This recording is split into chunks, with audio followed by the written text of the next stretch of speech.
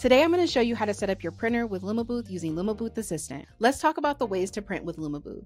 You can use USB printers like professional dye sublimation printers from DMP, Mitsubishi, and Hiti. For this, you'll need to download and use the LumaBooth Assistant app on your computer. If you're using a DMP printer, consider the DMP WCM Plus adapter. This device connects to your printer via USB and creates a wireless network, allowing your iPad or iPhone to connect. You can also print directly to AirPrint compatible printers like the Epson PictureMate or Canon Selphy. To print using USB printers, you'll need the LumaBooth Assistant app on your desktop. Let me show you how to get it. In LumaBooth, go to Print Setup. Under Select Print Method, toggle LumaBooth Assistant and click on Download. This will take you to the support page where you can download the Assistant for either Windows or Mac. Here you can see me installing LumaBooth Assistant for Windows on my desktop. Now that you've got LumaBooth Assistant installed, it's time to connect your printer. Here's how you do it. With LumaBooth Assistant open on your computer, click on Printer Settings and select your connected printer. Now let's set up our network. There are three main options: wireless, wired Ethernet, or a direct cable connection. For wireless, use your own Wi-Fi router or hotspot. Make sure both your computer and iPad are on the same Wi-Fi network. If your router has a separate 2.4 GHz or 5 GHz networks, connect both devices to the same one.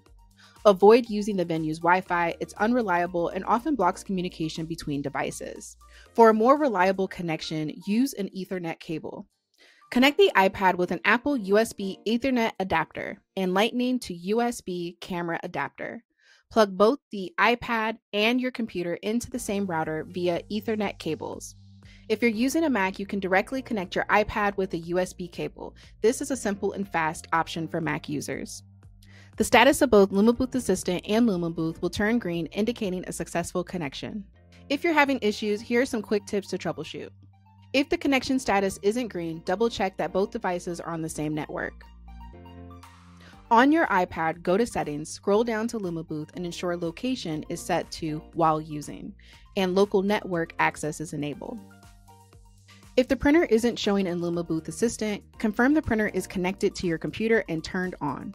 Let's take a look at the printing options in LumaBooth by going to Settings and Print Setup. You can enable or disable the print button in the app.